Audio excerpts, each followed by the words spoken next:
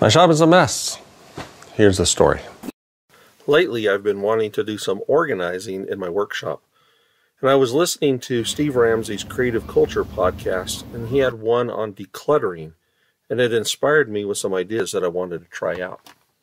Okay, confession time. I'm something of a pack rat. It's true.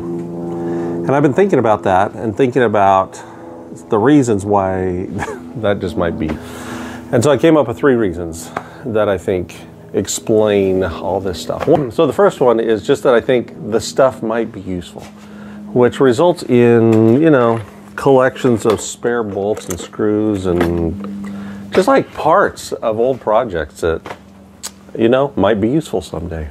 I have a whole box just of small pieces of wood because I think I might turn them into a project like this little guy, this little house I made.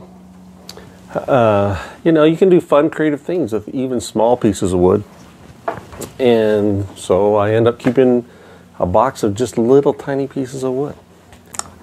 So the second reason I hold on to stuff is I just don't want to be wasteful, especially stuff that takes years to grow. I just hate to see things wasted. And the third reason is the cost. Money doesn't grow on trees, and it certainly doesn't grow on the trees that are in my yard. And, I think about the cost of wood, how it skyrocketed during the pandemic. And even at normal prices, it's still money, and I don't like to waste my money. And so kind of these reasons together result in me holding on to stuff longer than I should. So why now? Well, I got inspired by that podcast, and, all this clutter, it just gets in the way. And I end up having to move some of it to get to something else I need, and then I end up moving back to get to something else I need.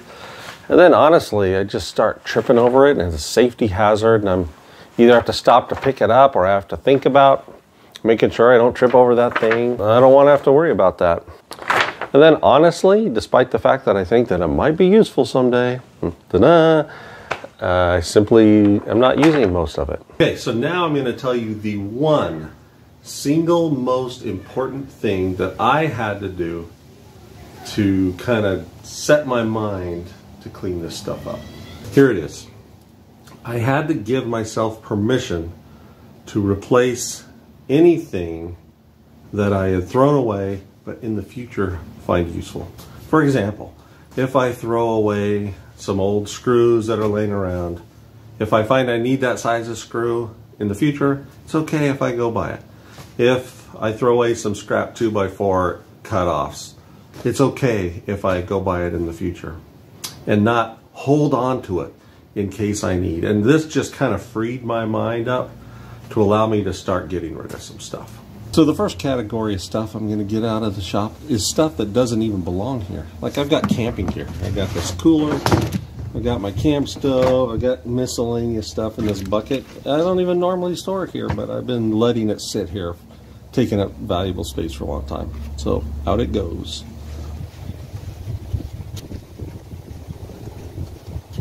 Miscellaneous screw bucket, out you go.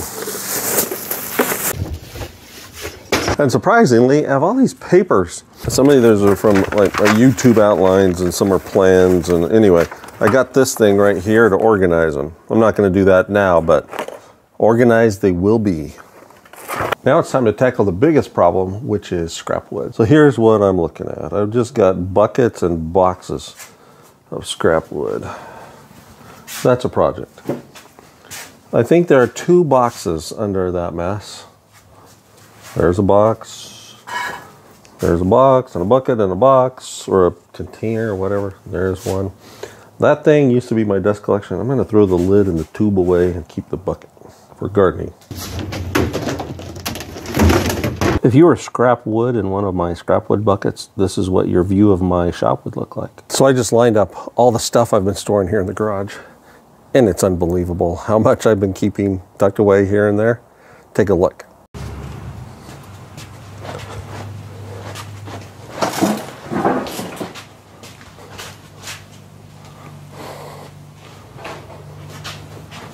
Okay, so I counted 12 boxes of scrap wood. It's crazy.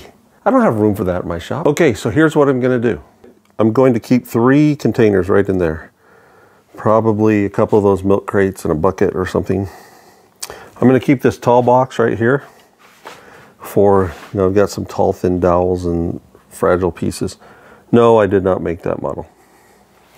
And over here, right in front of this container, I'm going to keep that container. I'm going to keep 2 taller boxes for tall stuff, and then my really tall stuff will go here. And my sheet goods will go right here. So in the future, the idea is that when the 7 containers are full, I stop collecting scrap wood. That it gets burned or thrown away or something, or I replace what I have and throw that away. My hope is that system will keep my scrap wood problem under control.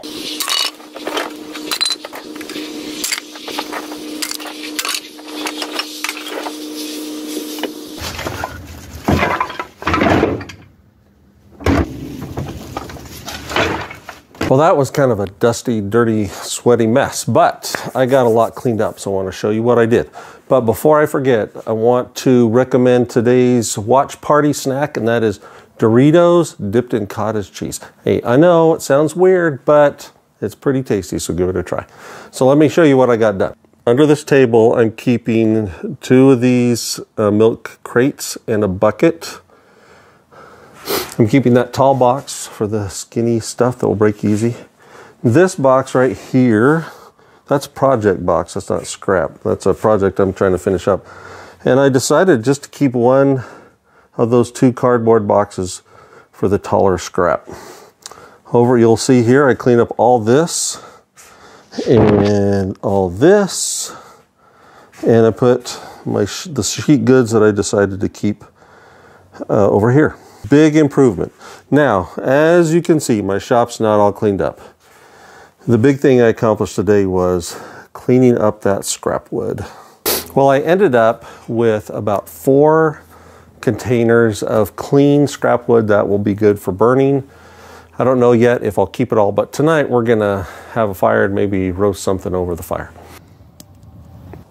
And by the way, before I forget, I just want to give some credit to that podcast I listened to for some good ideas for decluttering and getting me thinking about this. I'll provide details in the description. I filled one of my garbage cans with scrap wood, and I have to say it was a bit of a revelation, and I learned a couple of things. Number 1, I thought I was saving scrap wood in case I might need it. But what I realized was that I didn't even know what I had, and so it didn't serve that purpose anyway. And second, I realized as I was going through the scrap wood that a lot of it, I didn't want it. It was such poor quality wood, and I want to work with better wood than I had been keeping. So that was a good thing to learn. Today was a great project. I hope you were inspired to maybe do something in your shop, and I hope you check out this video because I think you're really going to like it. See you next time.